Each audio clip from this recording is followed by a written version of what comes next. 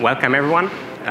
We are going to talk about enabling spatial understanding for embedded and edge devices with DepthAI. So many of you are probably already familiar with embedded and edge devices, but might not know what spatial AI is. So it's when you're fusing depth with AI perception, which is what our company focuses on.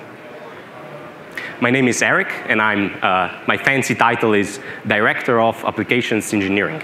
What I do is software work for custom solutions, also technical documentation and technical support.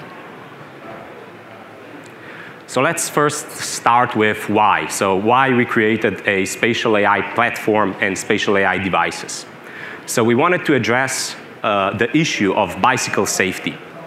Every year in Europe alone, there are almost 2,000 fatalities, usually because drivers are texting and driving.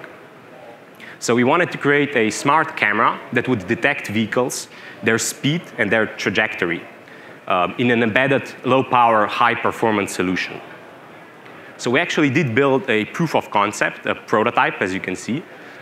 We used RealSense for depth sensing. We used Raspberry Pi high-quality camera that we then fed into neural compute stick from Intel for the vehicle detection.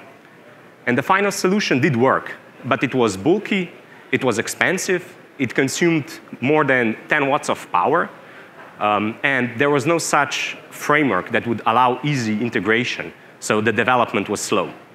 That's why we engineered DepthAI platform and OAK cameras.